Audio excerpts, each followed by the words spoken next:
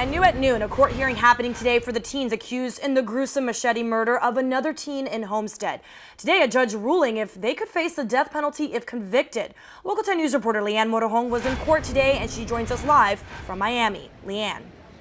And Janice, this is a case that certainly shocked South Florida because of just how gruesome it was. And today we did learn that now 4 out of the 5 defendants will not face the death penalty if convicted. Let's take you into the courtroom here, and we can tell you that prosecutors said in court today that they will not seek the death penalty for 24-year-old Joseph Cabrera, 20-year-old Desiree Strickland, who was not in court today, 19-year-old Jonathan Lucas, and 20-year-old Christian Colon.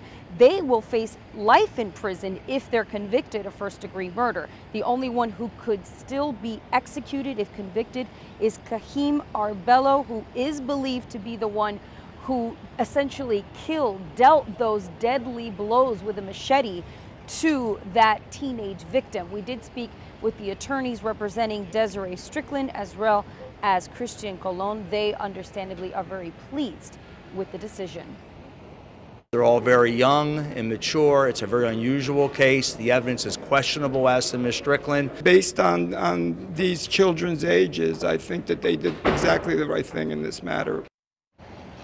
Now, this shocking case happened in 2015, the summer of 2015, and the victim is 17-year-old Jose Amaya Guardado. His body was found in a shallow grave in a field not far, right across the street from the Homestead Job Corps, where all of these teenagers at the time were students.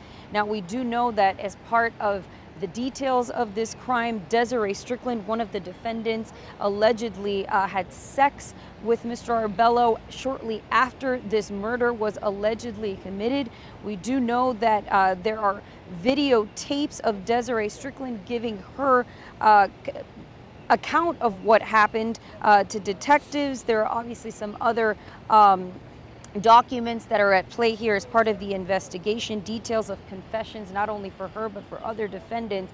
And those are now sort of held up in the court system as media entities, including Local 10, are suing to get those released to the public. So right now we do know 4 out of those 5 defendants will not face the death penalty if convicted. The only one that could potentially be executed if convicted is Kahim Arbello, who was believed to be the orchestrator, the ringleader behind this gruesome attack.